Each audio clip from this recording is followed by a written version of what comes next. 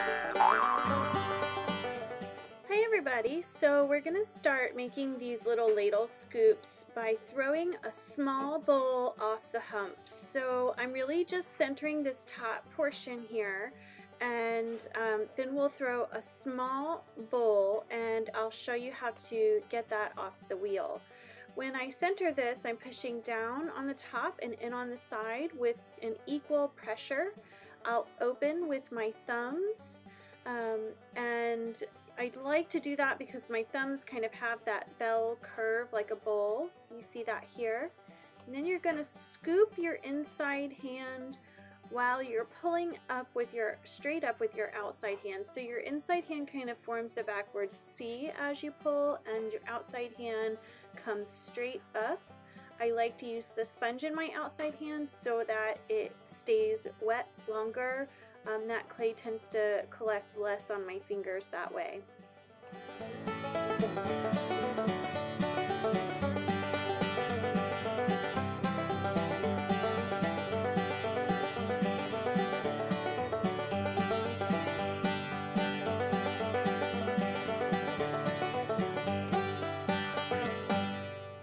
Okay, so to get this off the wheel, you first want to clean off the slurry on the outside, and I'm also taking my rib, the curvy part of my rib, and kind of forming the curve, compressing the inside, and getting the slurry off on the inside all at the same time.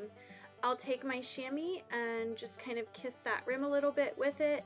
And then what I'm going to do is come underneath the floor of this little ladle scoop here, and I'm creating a shelf with my finger.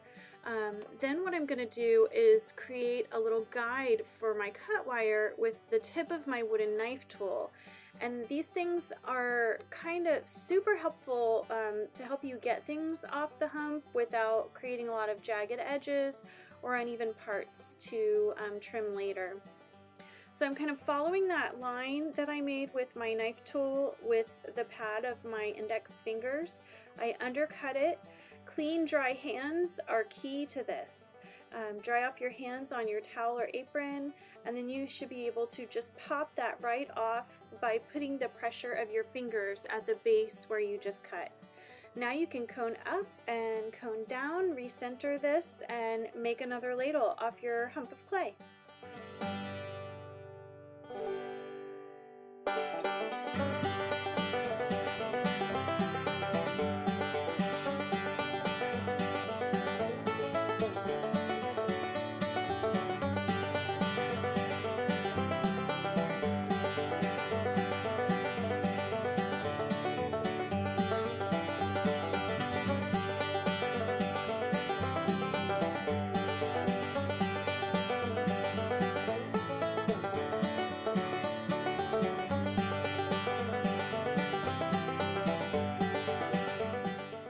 Okie dokie, the next step is to trim after this sets up for about a week.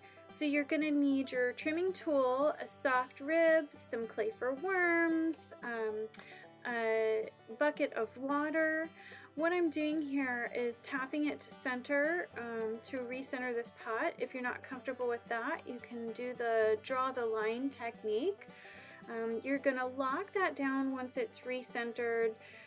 With some soft worms. I like to use 4 points when I'm securing the pot to the bat.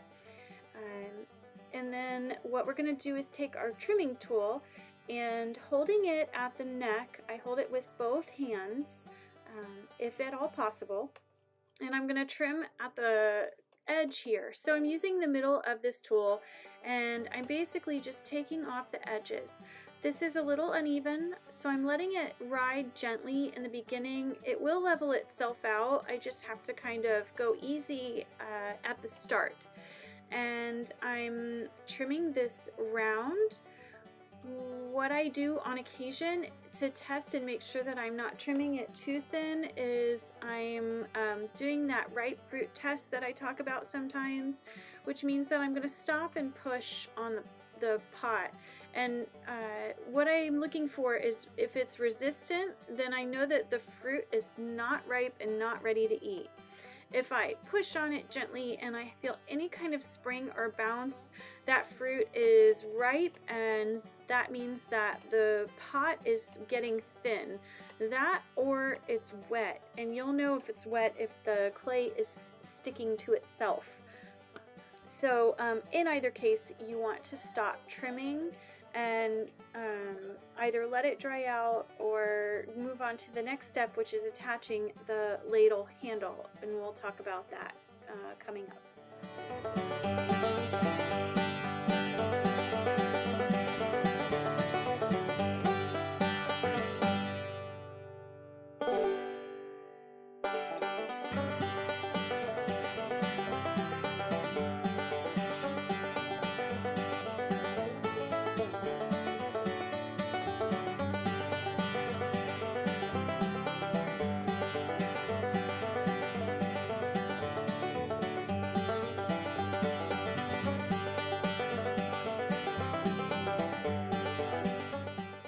Okay, so let's talk about pulling the ladle handle. I'm going to pull it off of this big chunk of clay here. So I form a carrot at the base of this clay so that I can leave the top of it dry. That's what I'm holding on to so it doesn't slip out of my hand. I'm pinching an ellipse shape on my carrot, so I'm kind of pinching the edges and leaving the thicker middle part thicker. And I spend some time here fashioning my handles. I work the shape, I work my fingerprints out for the most part all the way out before I start pulling that handle. So you can see me sort of tapping things down, getting the shape that I want to start with, and then I'm going to start pulling. So I'm not pulling very hard. More when you're pulling handles, gravity is doing the work for you. And I'm using the curvy, meaty part of my hand where my thumb meets my index finger and releasing as I get to the bottom. So lots of water, and make sure that you twist your handle back and forth. So you're looking at it from a side view and you're looking at it from a front view. Because if you just pull like with it always facing the side, it's gonna start to curve towards you. So the reason I twist it back and forth like that is to straighten it out. And the last thing I do is kind of come in with my thumb and index finger and just refine the edges of that handle. I'll set it on a bucket or a board with a little bit of a curve already in it so that I don't have to stretch that clay too much to get any kind of curve I'm looking for once it has set up and dried. Okay, so next we're going to work on a transition piece from the ladle handle to the scoop. Giving due credit where credit is due.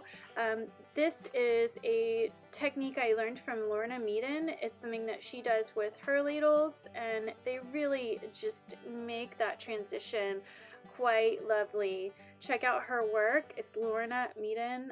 She's a great artist and a really nice person.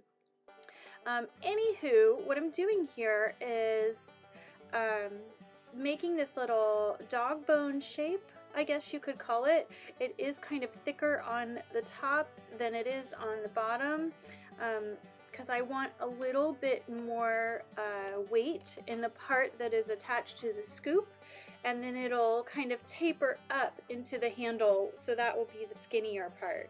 I am making a little indentation with my thumb and then just kind of working my finger through. You can use any kind of trimming tool or scooping tool to do that as well. And then I'm kind of thinning the edges of where those little, I guess you could call them indentions or little mini pinch pots or mouths. You can see what I'm talking about here. And I'm going to kind of work my thumb and work that connection before I slip and score it, because the more finished it is now, while it's not all soupy with slip, the easier it is to sort of make changes, omit, add clay if you want to do that. So, you know, just take your time with that, and, you know, you can kind of see the shape that I'm doing here, which is the exact shape that Lorna does with her scoops as well.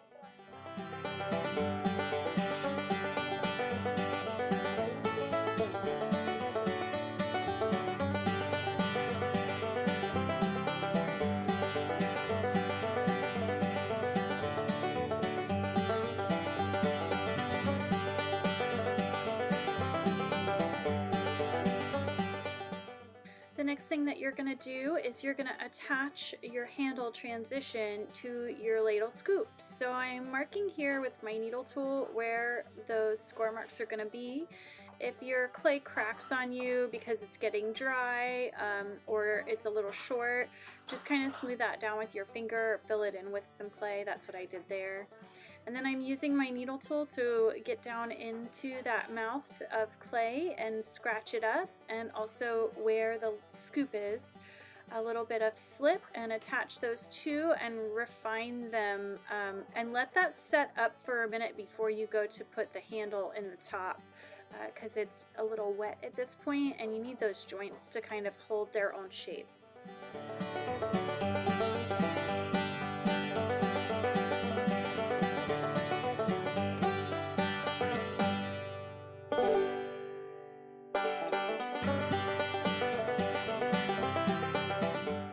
So in order to allow that joint time to dry, because it was really wet when I was connecting it, I wrapped everything up in plastic and came back to it the next week. What I'm doing here is refining all my finger marks out of that connection point, and then I'm going to slip and score that handle, which I've cut shorter, if you can see there under my hand. I cut that shorter. I'm going to slip and score that into the top of the transition piece of the scoop there. And then you're done.